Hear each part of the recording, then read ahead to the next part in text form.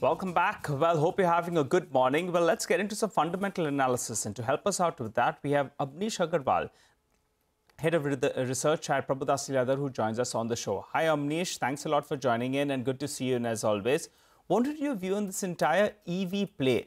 We had the management of Ola who was sounding very aggressive the last few, couple of days or so ago with regard to market share, with regard to profitability as well.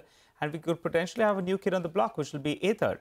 How are you viewing this space? We have the incumbents, the larger names like Bajaj, who are making good inroads and are in fact gaining market share as we have seen in the last 5 to 6 months. So your view?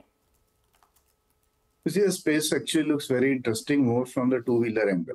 Because in two-wheelers, you see, people usually look at economy and EVs actually provide a very good economic value as far as your consumers are concerned. Now, coming to the stock specific, I think your EV players, they have been gaining ground except for last year when due to the FAME subsidy issues, the sales growth was not that high.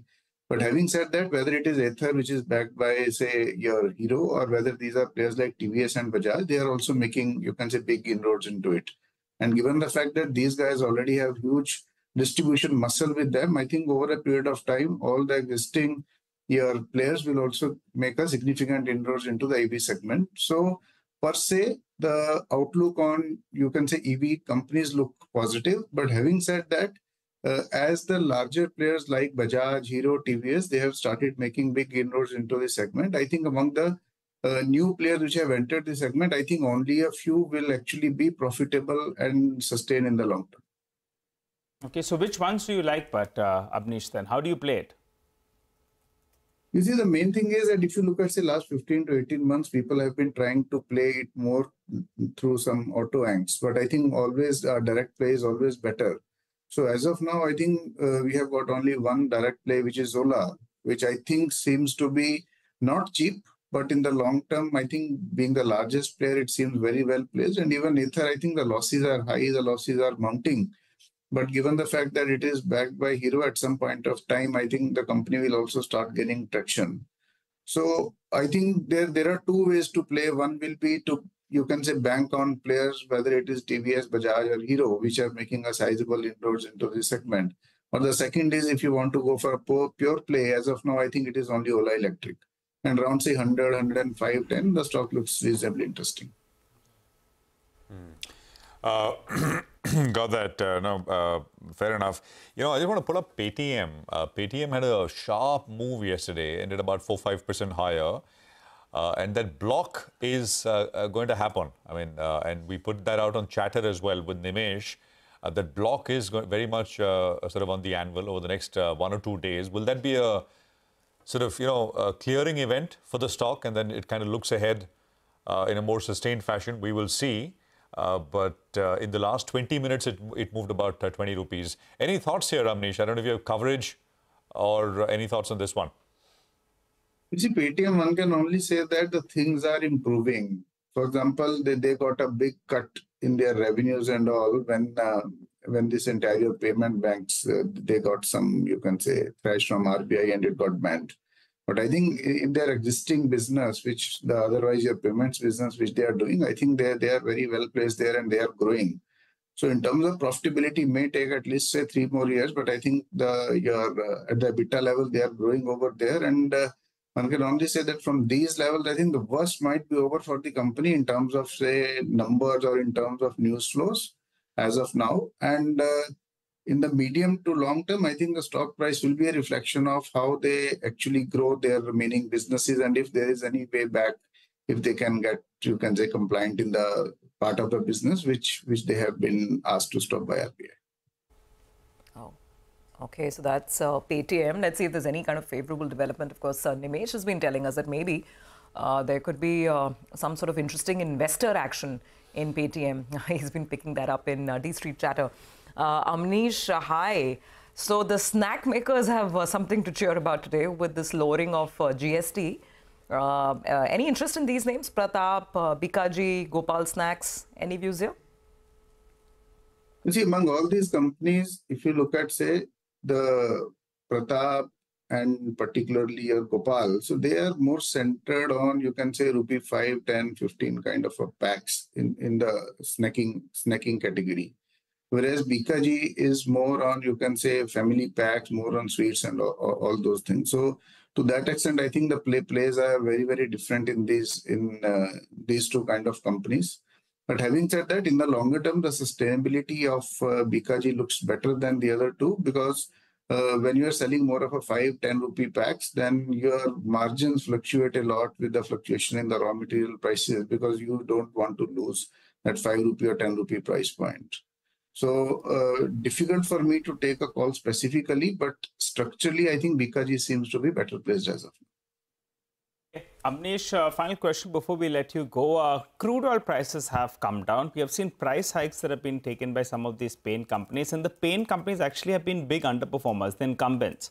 Berger, Asian, Kansai as well. In the last 1 year, virtually unmoved, and the Nifty is up 25%. Do you think the time has come now to give them a look? Quality companies, the new player has come in there, and it seems there are a couple of tailwinds as well. Your take? You see, 1Q was not good for the paint companies, and the reason why they underperformed in the last 12 months was predominantly because people feared that Grazim will come, the competitive intensity will increase, and so the profitability of many of these companies will get impacted.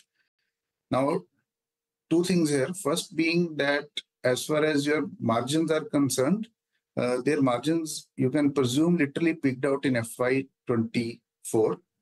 Now, with the 1Q, there was some sort of a margin hit. But having said that, with the price increase which has happened in the crude, which has softened, the benefit will be seen in the third quarter of this year.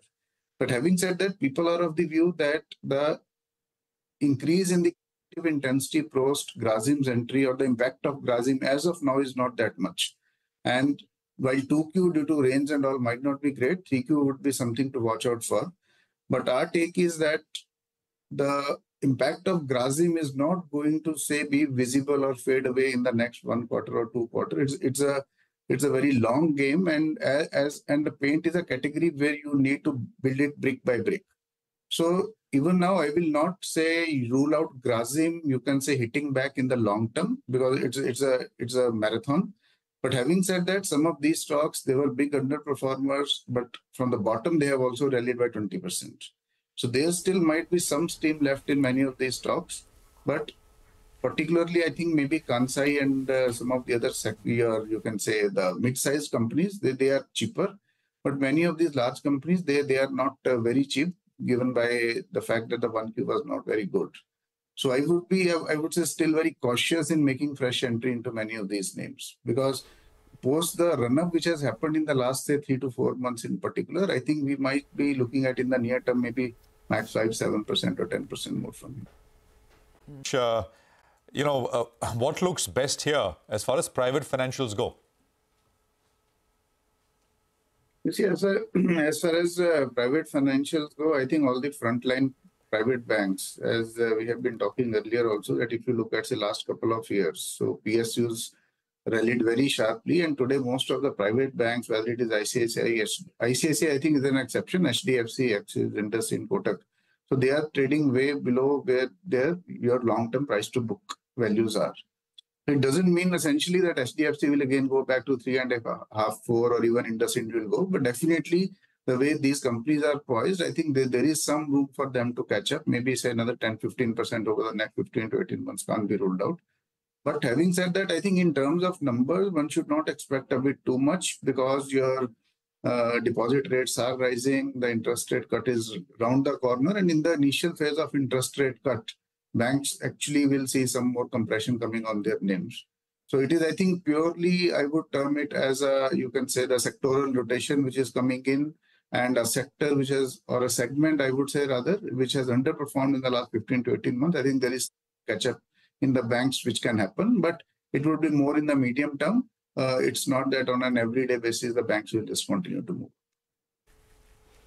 Okay, so that's a view on banks. Amnish, any thoughts on Easy Trip Planners? I don't know if the company or the stock is on under your coverage or not, but there's so much news flow, right? They're getting into EV buses manufacturing, and now apparently there's a board meeting later this week to consider more acquisitions. Any views? You see, we are tracking the tourism space, but I'm not on top of what is happening on the, you can say, new forays of the company. Okay, so since you mentioned tourism, is it hotels? What is the best play for you if we are looking at anyone who wants to add a bit of tourism to the portfolio? Now there is a tourism index and there are passive products on that as well, but individual stocks, what would you pick?